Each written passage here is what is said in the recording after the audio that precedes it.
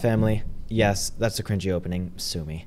Anyways, today on set, we're going to be talking about a popular but less recent franchise that is Lilo and Stitch. Now, obviously, Lilo and Stitch isn't the newest thing, but it's popular and hits close enough to home that I feel like it's more of an injustice to not talk about it.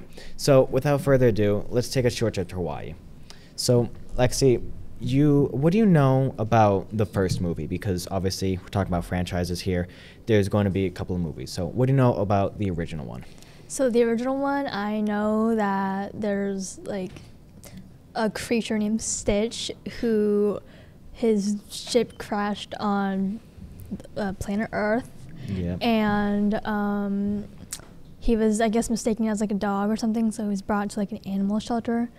But he looks nothing like a dog, and this girl named Lilo, right, Lilo? Yeah, Yes, Lilo. She wanted a dog, and her older sister, what was her name again? Nami. Nani? Nani. Nani. I think it was Nani. Jeez. She took her there, or was she just signing papers or something? Or they had to sign the adoption papers. Yeah, and of course Lilo wanted the most odd-looking pet, Stitch, who's blue. He's also adorable. I can understand it. I mean, so she adopted, I guess, Stitch, and they bonded really well, and they became like one big family. That is a very gross overview of the movie. Well, basically, they became a whole family, and it's really cute. Yeah, but like you're kind of forgetting everything else. How he was an alien experiment from space who found a ship and kind of drove it into Earth. One of the monsters that made him, what's his name?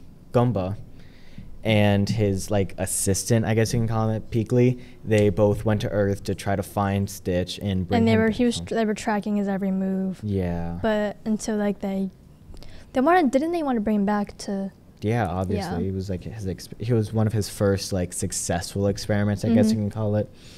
Experiment 626. Yeah. Which, if you're thinking about it, 626 experiments to get one successful one. That's a bit. At that point, stop being a scientist. I mean, one of my favorite parts of that movie is definitely like, what was that man's name that Nanami met? It was like at the beach, you know? Her boyfriend. Her boyfriend, yeah. I forget his name. I mean, I like that scene a lot. They were like, and they were making like sandcastles, and they were surfing. I can't surf. I would fall off. I can't surf either. I don't think I haven't tried, but I know. I haven't tried, but I know I'm not good at balancing stuff, really. I have balance. It's just I'm not gonna do that. Yeah, I mean, overall, it's a pretty good movie. I would definitely watch it again. Yeah, we're going to take a quick break from all this alien talk, but we're going to be right back. Welcome back. Now let's get right back into it. So, Nick, the next part of the franchise is Lilo and Stitch 2. Well, technically not. I think there's a couple of things in between it, like Lilo and Stitch the series, and then a whole bunch of others. Leroy and Stitch, I think one of the movies is. Leroy? Yeah, Leroy is a different alien. But, anyways, yeah, Lilo and Stitch 2. I don't think it's not like a direct sequel to Lilo and Stitch 1, like I just said. But anyways, it takes place a short while after. There's a new hula competition. I forgot the name of the dance for a sec. But there's a hula competition, and Lilo decides she wants to sign up because she realized that her mom, who we know very little about, we can assume that she died? Yeah, we can assume that both her parents are dead. That's why Nami takes care of her. So, yeah, her mom's dead. And her mom was actually a champion when she was Lilo's age. So that's like motivation, like, I want to make my mom proud. Let me do this. But that's like kind of the A story. When we go over to the B story, let's just say Stitch, he's not doing very well. He's like glitching out a lot. And we find out from Goomba that during his, like, while Stitch was being created, he was interrupted midway creating him, and he wasn't fully charged. So he's been... Oh, I remember remember watching something like this. I think I watched it once, and I vaguely remember. I know he was glitching, and he was in like a little thing, so he had to be charged, and Layla was like crying and stuff. Something. Yeah. We get to that part later. Anyways, Stitch kind of like glitches out a lot. He's going back to his more primal instincts compared to now where he's all nice and sweet and kind. He becomes like a literal monster. Yeah, like how he was designed to be. Mm-hmm. And Goomba's like, if we don't fix him soon, he's going to die, basically. He's going to die. Oh, poor Stitch. Yeah, so it's this whole story of Stitch feels like he's not a good person. He's just completely bad. He'll never be able to change. He hurts Lilo because they wanted to do that hula together because it was about friendship and love and how love is... Didn't he scratch her? Huh? Didn't he scratch her? Yes, I get to that part. Mm-hmm. Yeah, like she just said.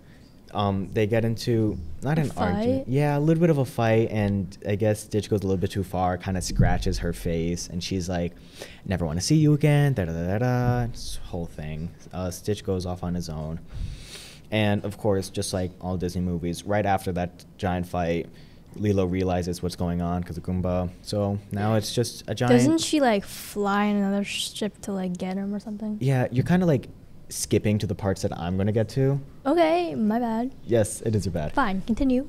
That's what I was going to do. Continue. That's what I'm going to do. But yeah, I'm skipping over it again. They find Stitch. He steals the giant ship to try to get home so we can, or to the most isolated planet in that universe. Planet Pheromone. Planet what? Pheromone. Anyways, he tries to get there, but the ship crashes, so Lilo has to take her little like hover car to get to him. She tries to put him in the charging machine, but it doesn't turn on, and it's like too late. And then it's a whole sad scene, like, oh no, Stitch is dead. Da, da, da, da. Of course, it's not dead. Yeah, it's a Disney movie. One, it's a Disney movie. Two, Stitch makes them way too much money for them to kill him off. So obviously, like the hula dance that we talked about at the beginning of this segment, it's about love conquering death. So Lilo cries, just like pretty much everyone cries. Even Nani cries, I think. Right? Yeah. And just like in Rapunzel, a tear drops from Lilo's cheek, falls on Stitch, magically wakes up. Magically wakes up. She has no powers whatsoever, so it doesn't make any sense. It makes absolutely no sense. But it's like once that happens, the machine kind of starts charging him again. It's like really weird, but no idea. It works. Disney magic. Whatever. Okay, so that's all we have left for this masterpiece of a franchise. Until next time, and remember, Ohana means family, and family means no one gets left behind. Cut.